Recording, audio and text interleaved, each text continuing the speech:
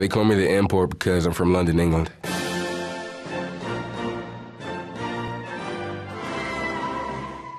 My first football memory, I was flipping through the TV channels and I came up on the Dolphins and the Giants playing at Wembley Stadium. Welcome to Wembley Stadium in London. This was back when I was 11 years old, living in London. And I remember Eli Manning was the QB for the Giants. What an easy! What an easy! Way to go, baby! You know, it excited me, and so I went on Google and started Googling things. And when I started figuring out what football was, I wanted to be a QB. But I was kind of a little bit too big for that because I was a 300-pound kid and I couldn't really throw the ball or run that much. So that's my first memory of football.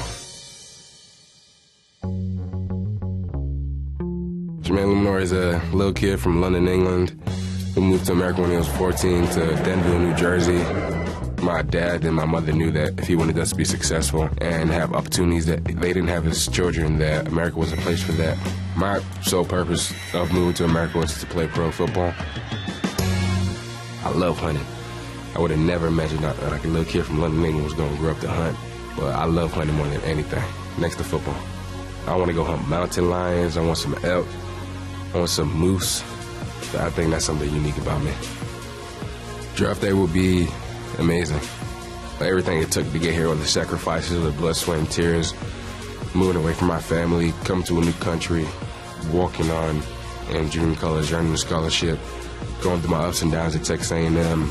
You know, I just can't wait to see my parents when they see their son's finally made it and he's achieved one of his dreams.